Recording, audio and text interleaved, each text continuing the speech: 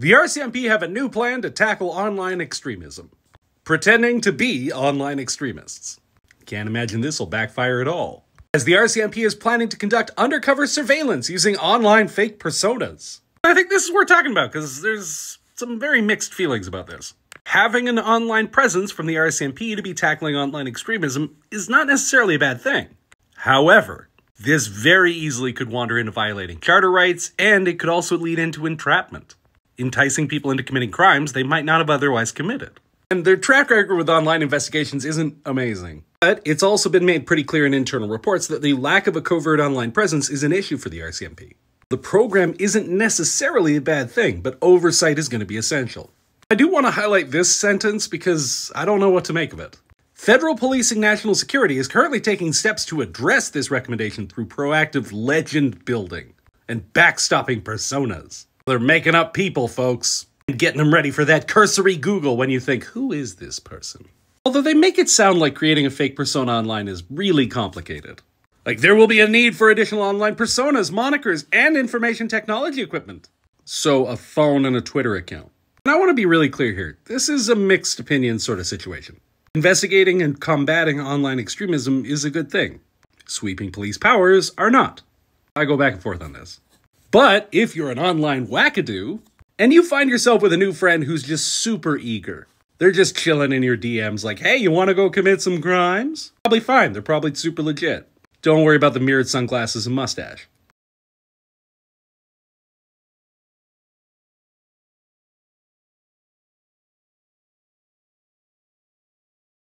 I want to take a minute to highlight the limitless cruelty of the F. Trudeau crowd. Like, there's no belief, there's just hate. And if you want a very clear illustration of that, just have a look at this photo. A person in Calgary put out this sign in bold saying, sorry, we can't afford apples because of Trudeau, so this year, just razors.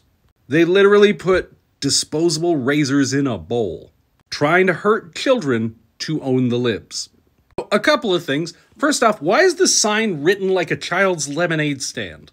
They really went freeform with the capital letters. Really, at the end of the day, this is madness. This is somebody who is deeply unwell trying to use their political beliefs to hurt children. Like, if you actually believe in making things better, and your belief in how to approach that is to trap children into grabbing a handful of razor blades, you are beyond help. If your politics lead you to hurt children, how do you tell yourself you're the good guy?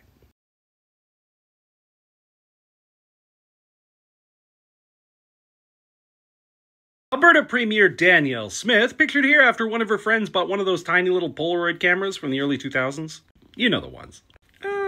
Anyways, she has survived her leadership review, and she's pulling down dictator numbers. Good for her, I guess. She got 91.5% approval from UCP supporters. So I guess those buses full of people never really materialized. And that is a resounding vote of confidence from the party. It's interesting, because when you listen to quotes about how Danielle Smith is doing, people's assessments are unbelievably generous. She's articulate. She stands behind what she says. But she's trying, and she'll admit her faults.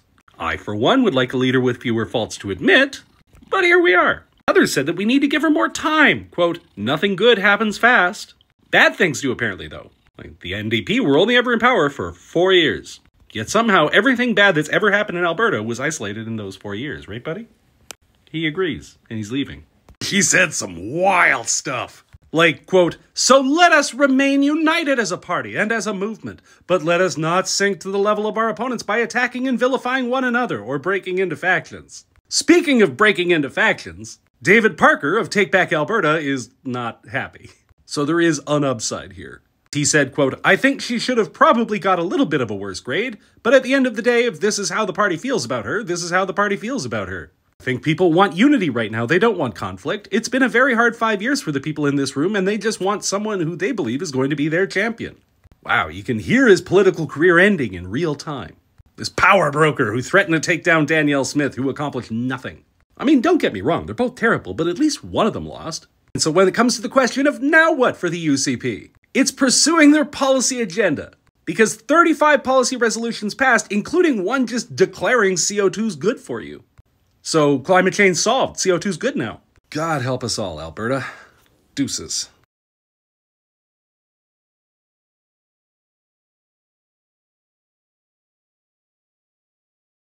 Hey, you remember Chip Wilson, the Lululemon guy who put up a bunch of signs calling David Eby a communist? Now, you may be wondering, why is this a photo of him and Vancouver Mayor Ken Sim holding a gigantic plaque? What if I told you you missed an important day? Probably should have put it in your calendar. You see, October 3rd in Vancouver was very quietly declared to be Summer and Chip Wilson Day, after Chip Wilson put up the sign accusing David Eby of being a communist. But we only found out about it on Friday after Chip Wilson posted a photo himself, saying that the honor means so much to him, which is why it was kept secret, clearly.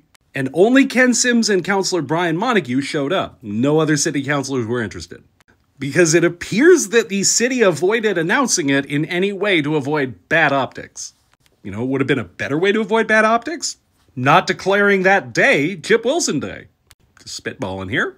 And it appears that councillors maybe didn't know about this. It appears some councillors weren't invited, and that it didn't happen in the normal way in the city hall or the chambers. And of course, don't worry, the city insists that the reason why the proclamation wasn't publicized is because they just don't publicize proclamations. It's fine.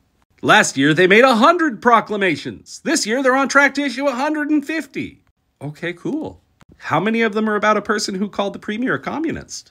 Just out of curiosity. Because if the answer is more than 0, we should probably have a conversation.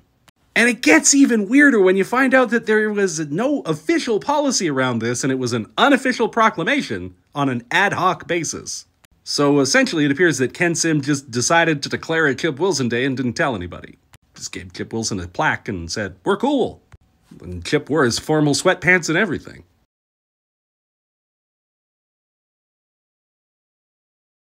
Ontario Premier Doug Ford, pictured here draining the life essence out of Ottawa Mayor Mark Sutcliffe, hates bike lanes. Boy, does he hate bike lanes. Wants them gone. Specifically, the ones on his way to work. And he'll say anything to convince you to get rid of them, including just an outright lie. As this article from the Trillium lays out how Doug Ford claimed that 1.2% of Torontonians commute by bike, and that's nonsense. In reality, 44% of Torontonians use their bike to either work, shop, or visit friends. Which raises the obvious question of where did Doug Ford get that 1.2% number? As the transportation minister said, quote, "We know that these bike lanes, where only 1.2% of people use to commute to get to work, are taking away almost 50% of the infrastructure on those streets from vehicles." Which is nuts. None of that's true. For starters, one bike lane on a 4-lane street or more is not 50%. You're bad at math. But also, what if I told you that that 1.2% number was from this report, a review of bicycle facilities on metropolitan Toronto roads? And if you think this looks very old-timey, you would be correct. Because that 1.2% number is for the entire GTA, and the survey's from 1991, 33 years ago. That's the survey we're using. So essentially, Doug Ford's justification is that 33 years ago, 1.2% of people used bikes. So bike lanes gotta go! Like, come on, this is so painfully thin. Like, we get it, Doug. You don't like bikes. You've made it clear. But using an ancient survey to justify your actions is insulting to the intelligence of Ontarians. Like, come on.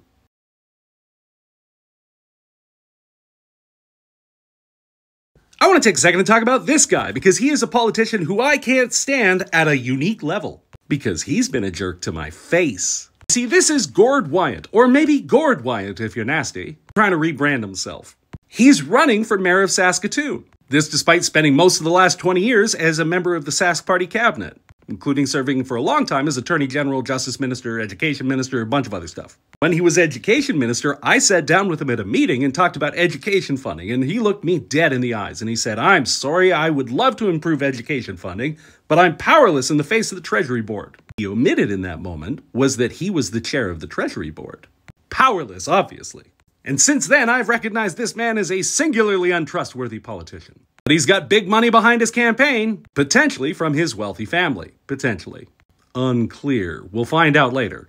Gord's campaign for mayor relies on something very specific. Amnesia. For example, he's going to complain that Saskatoon has increased its taxes by 43% since 2016, and that he's the only candidate who will lower taxes. Forgetting that while he was under the Sask Party government, he tripled the PST revenue over the last 10 years. So he's against increasing taxes, except the taxes he increased. Those are fine. What about crime? Crime is ruining Saskatchewan, obviously. It's way out of hand, which is why you should probably ask the person who was one of the longest-serving justice ministers and attorney generals in the province. You'd think he would have some sort of input on it, but no, he's going to say that it was in no way his fault, and now he'll fix it. Crime is rising, and somehow that wasn't his fault when he was justice minister. If you want to know what a uniquely terrible politician he is, just look no further than the Saskatchewan anti-trans legislation. He claims he didn't support it, even though he voted in favor of it twice and didn't show up to the final vote. He just wanted plausible deniability. He's a phony! Don't vote for him, Saskatoon. I don't really know who you should vote for. I'm not going to endorse anybody. But what I am going to say is, not this guy!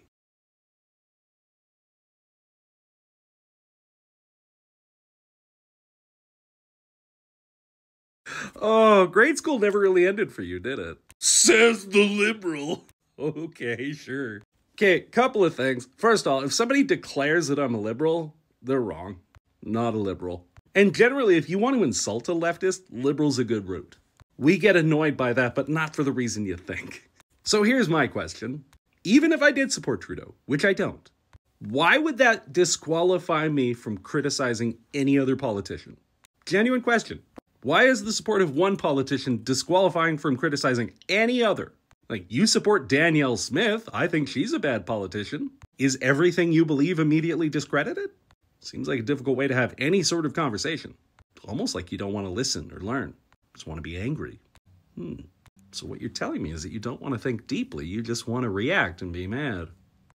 Fair enough. Live your life. It's going to be over here, I don't know, supporting Trudeau or something. Whatever it is you think I do.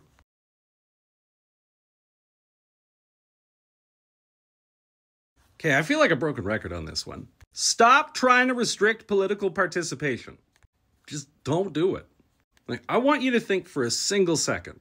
If you restrict politicians to 4-year degrees and that's it, you have excluded a massive portion of the population from the political system.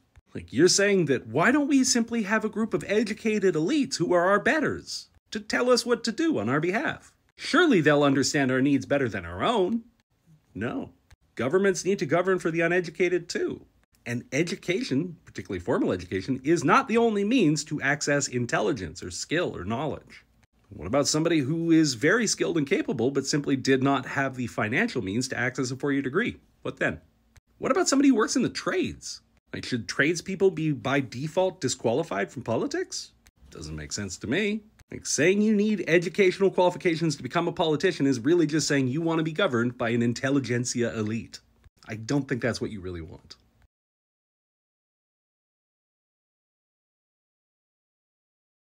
Okay, this person's using the algorithm Taylor's version and think that I'm very biased, and they say, show me a post that isn't biased. No, they don't exist. Show me any post that isn't biased. Like, do you think that that's possible? Genuinely. Do you think that any person can fully remove all of their biases from any situation? Like, do you think that the journalists writing articles are able to fully remove their own internal biases? That they make no judgments about what to include, what not to include, whose stories to tell? Like, how do you think it is possible to be entirely neutral? Not only in what you say, but in what you include. It's not real. It's not possible. That's like demanding that I present to you a Sasquatch. It's not a thing. So what you're really saying here is that you want content that confirms your existing biases. You want stuff that confirms what you've already assumed to be true. Because the biases that you agree with seem like they're neutral. They feel that way. They're not. They're biased, same as anyone. So why does my bias specifically bother you?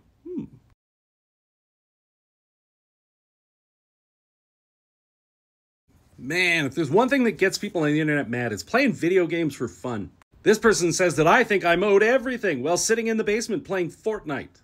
Couple of things. First off, I don't play Fortnite. I get yelled at by 10-year-olds enough in my day job. But also, why would me playing video games bother you? Like, genuine question, why do you care?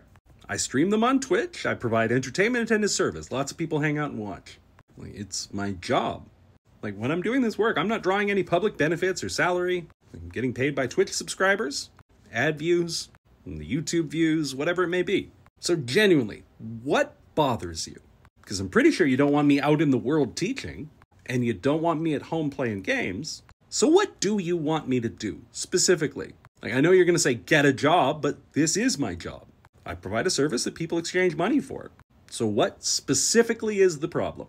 Also, go follow me on Twitch, Steve_Boots. I'm playing Stardew Valley right now. I grow a mean turnip.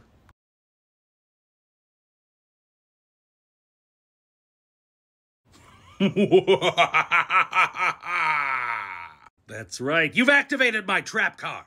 You see, in Saskatchewan, we don't have daylight savings. So this is my friendly PSA to remind people that all of my stuff is going to show up an hour earlier if you're not in Saskatchewan.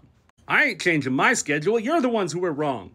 Daylight savings, lousy farmers. So yeah, I'm just going to chill here in Saskatchewan and not have to deal with pets whose routines have been disrupted by daylight savings because they don't know how clocks work. I'm going to luxuriate in my sleeping the exact same amount as I did the day before. My clock's untouched. Look upon my works and despair. Seriously, get rid of daylight savings. It's useless. All it does is make me have to relearn what time other people are doing stuff. But I'm not changing. You're the ones who are wrong.